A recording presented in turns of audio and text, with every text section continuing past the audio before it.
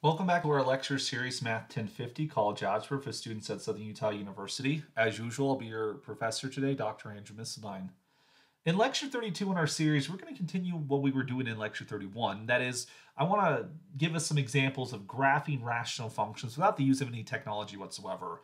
And we're going to base these pictures upon the x-intercepts, the y-intercepts, vertical and horizontal asymptotes if they exist, and then the behavior as the function approaches these asymptotes and behavior as it approaches the x-intercepts, that type of information. So in this example, consider the rational function r of x equals x squared minus 1 over x. So the first thing I would want us to do is first identify the domain. This will happen by factoring. So really we should just factor first. Let's factor the numerator x squared minus 1. Without factors, the difference of squares, x minus 1 and x plus 1. Then factor the denominator, well, it's an x, so it's already there, right? And so we end up with just an x right there. So without any cancellation, first identify the domain. What makes the denominator go to 0? Well, our denominator, it goes to 0 when x equals 0. So that is a forbidden value from our domain. X cannot equal 0. Okay, now the fact that x can equal 0 suggests that we actually don't have a y-intercept, because the y-intercept is when you plug in x equals 0, but that would end up with us having negative 1 over 0, which is undefined, does not exist. So this function doesn't have a y-intercept. In fact, something else is happening at x equals 0. We'll come back to that in just a second. So we don't have a y-intercept. The x-intercepts, so now if you can simplify the fraction, which there's no simple terms, there's no common terms on numerator and denominator cancel out here. It's already in lowest terms. So the numerator, what makes the numerator go to 0, that's where our x-intercepts are going to come from. So if we have x minus 1 times x plus 1 is equal to 0, by the zero product proper, that suggests that x equals negative 1, or, well, actually the first one would be x equals 1, the next one would be negative 1. So that is x minus 1 equals 0, that's where the 1 comes from. Or if we have x plus 1 equals 0, that means x would equal negative 1. So we're going to have two x-intercepts, 1 and negative 1 right there. Notice that they're multiplicities. They both show up an odd number of times in the numerator. These both have odd multiplicities, which means that at these points we will cross the x-axis. Okay, if you want to, you could check for symmetry. Notice that if you plug in negative x in this picture right here, in this function, you're going to get negative x squared minus 1 in the numerator, but taking a negative to an even power actually produces the original quantity, x squared minus 1. So notice that the numerator is unaffected. Well, in the denominator, when you plug in negative x, you end up with just a negative x. And so you can actually factor out the negative sign in front of the whole thing, and you end up with a negative r of x right there. This suggests that our function is an odd function. That is, it's symmetric with respect to the origin. So there actually is symmetry in this picture. We can use that to help us if we want to. It's more of just like at the end, I'm going to check to see if it's symmetric or not.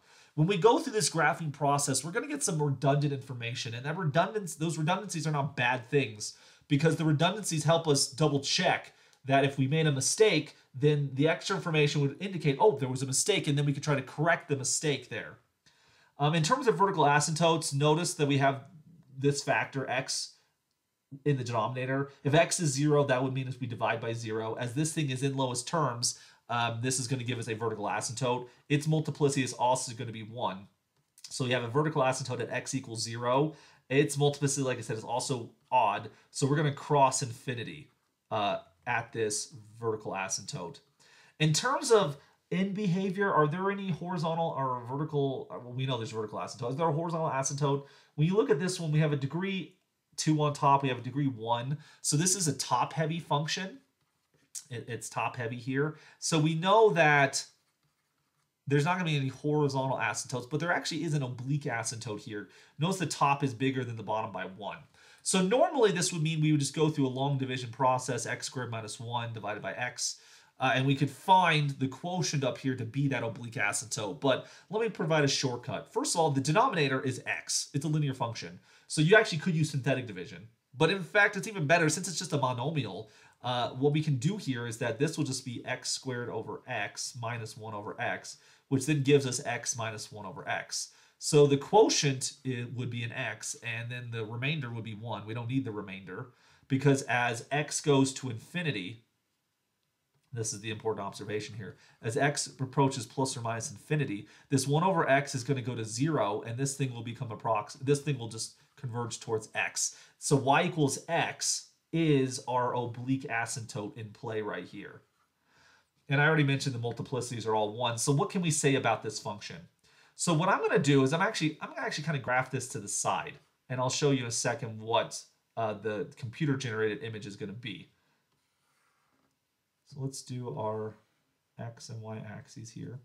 So let's indicate what we've discovered so far. So we found out that we have an x-intercept at 1, and we have an x-intercept at -1. We know we're going to cross infinity at those points. We had a vertical asymptote at x equals 0. That's the y-axis right here, right? Just draw this right here. So there's no y-intercept. We have this vertical asymptote, okay? And then we also know that we have this oblique asymptote, which is going to be the line y equals x, which you see right here. So what this means as x goes to the far left or the far right, it's going to get close to this line y equals x, like so. Now, some information we want to figure out about this graph right here is that one thing we haven't discovered yet is, does our function cross its oblique asymptote? This is an important question that students sometimes get the misconception that because we can't cross a vertical asymptote, that means we can't cross any asymptotes. That's not true. A rational function will never cross its vertical asymptotes because those are outside the domain of the function. The function is not defined there. The way that we've defined horizontal and oblique asymptotes, we didn't forbid that we can cross a horizontal asymptote. What we would instead consider is if we take the function x squared minus 1 over x, could this ever equal its oblique asymptote x? Is this even possible? Well, we solve this equation. I'm going to times both sides by x. We get x squared minus 1 equals x squared. If you subtract x squared from both sides, you get -1 equals 0, which is a contradiction. That would suggest there's no solution. That is, there's no place where you cross the oblique asymptote. So that's the observation we're going to make here. It's like, okay, when it comes to our oblique asymptote, there's going to be no crossings here. That's a useful information as well. So because with that information right here, I want you to see what we can say.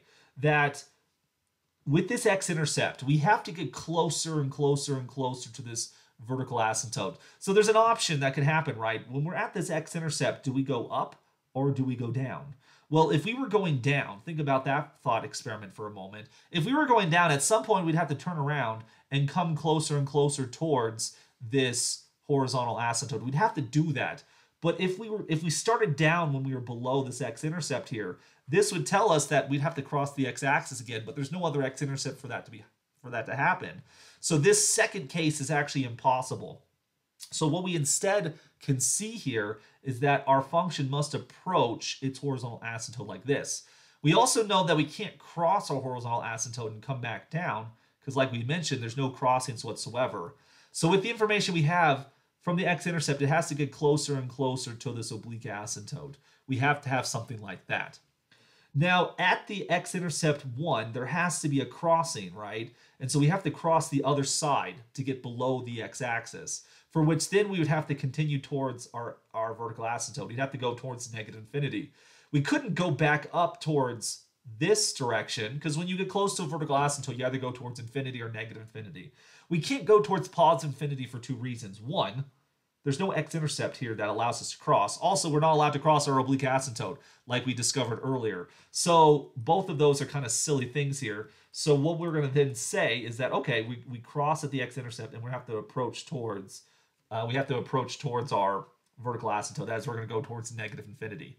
But then when we get towards -infinity, because we have odd multiplicity at our vertical asymptote, we're going to cross infinity, come from the other side, and we're going to have to come closer and closer and closer towards our x-intercept right here.